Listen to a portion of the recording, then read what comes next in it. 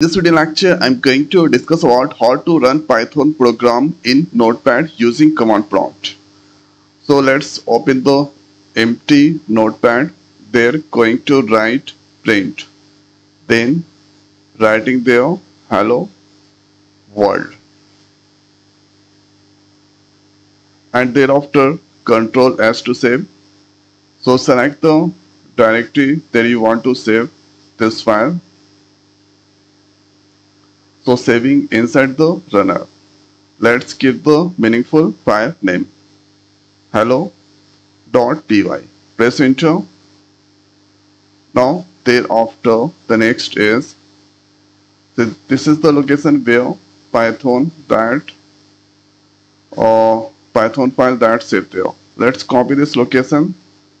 Open the command prompt. And here first going to write Python ---- version. Then you can see Python 3.12 that already installed. So let's use here cd command.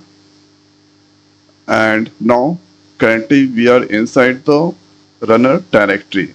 There you need to write Python hello.py. Press enter. Then you can see hello world that's displaying. The next is thereafter the next is here going to add two number with the help of Python. Okay, so let's use here empty, then Control S to save. Let's write there add.py. So file that's saved at this location. Here add.py you can see. Now if I write there dir, then you can see two files are there. One is add, second is hello.py. So running here add.py. So for this one let's write Python, then write there add.py. So this is asking what to enter first number 8, 7. Here you can see the sum of 8 and 7 is 15. That's displaying. Okay.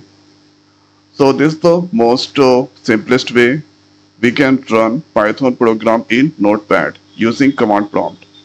So I hope guys this video is helpful for you. So now in this video it's over. So thanks for watching. See you next week. Thank you.